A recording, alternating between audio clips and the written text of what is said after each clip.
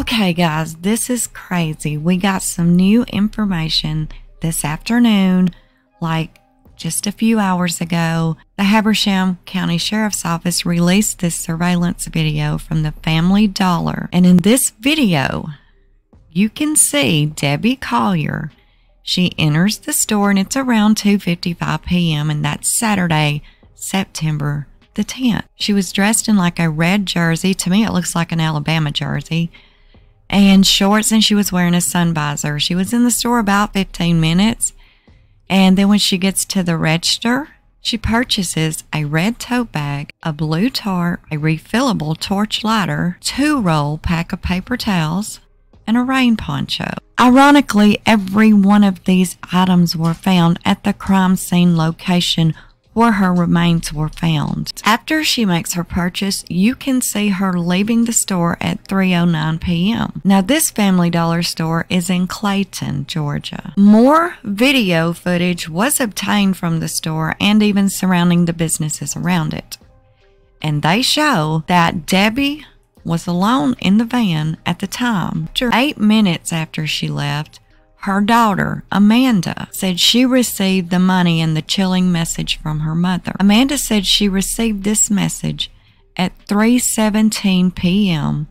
on September the 10th. Where her body was found was about 13 miles south of where she went shopping. Time of death can now be narrowed down just a bit more. From 3:09 p.m. on September the 10th, when she was seen leaving this store, and when her body was found at 12:44 p.m. on Sunday, the very next day, September the 11th. And the investigation was even narrowed down further than that, because last week detectives did announce that there is absolutely no evidence to suggest that Debbie harmed herself or that a kidnapping was involved. Now think about that a minute.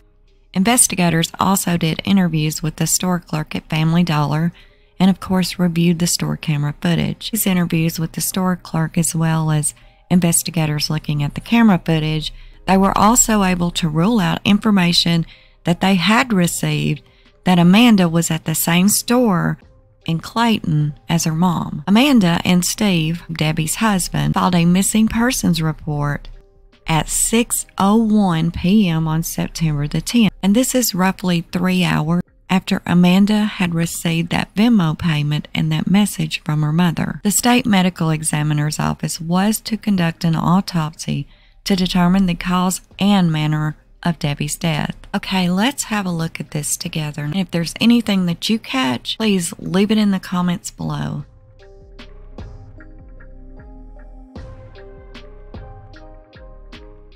Okay, immediately right off the top, she's got her purse. At the crime scene, her purse was not found.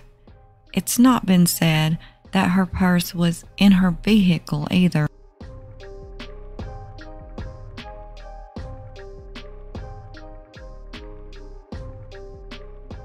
Red tote bag. That was found at the crime scene. As you see, there is 2 rolls of paper towels.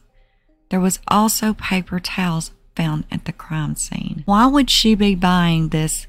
They're calling it a tote bag. I call it a party bag, like a birthday gift bag, right? Why would she be buying this if she was taking this stuff home? Why wouldn't she just have it put in a regular grocery bag?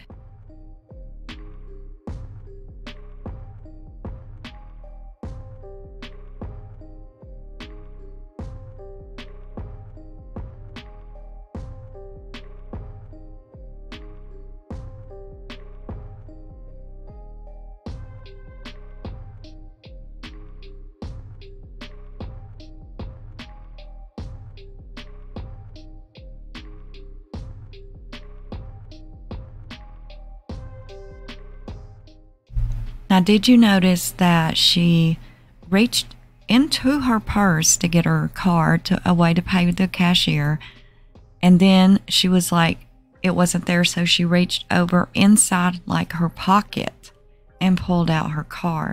She puts everything she purchases into this red bag. She takes out no store bags.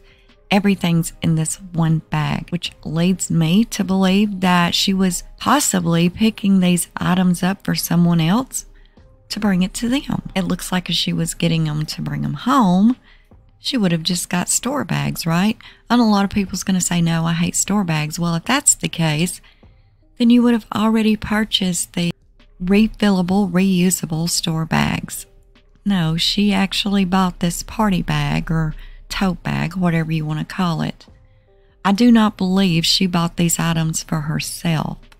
I believe she was picking them up to take to someone else. But watch with her debit card. She goes to get it out of her purse, and it seems like it's not there, and she reaches into her front pocket.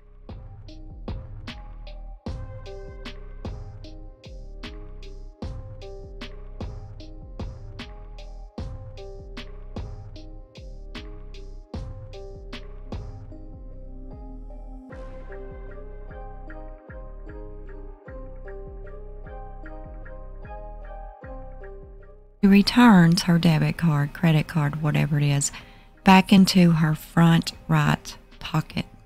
She doesn't put it into her purse.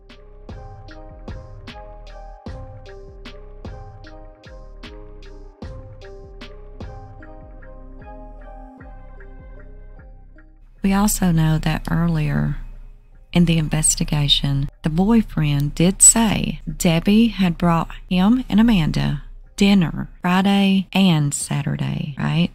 Both days. Her body and remains were found 13 miles south away from this store. She did not return her debit card to her purse. Hers has not been found. Her clothes have not been found. Her shoes, the spicer, but everything in that bag she's holding, as well as the bag itself, was all at the crime scene. I believe she was picking these items up for someone else. After she walked out of this store, Amanda received this Venmo and that message: they're not going to let me go.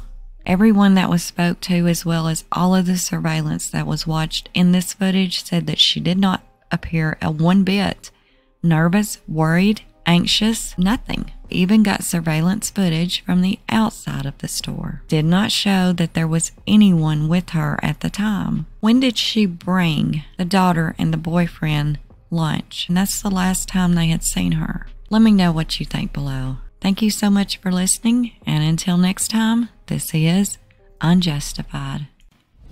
Thank you so much for watching, and do not forget to subscribe, like, share, and leave us a comment below on your thoughts of this video. And until next time, this is Unjustified.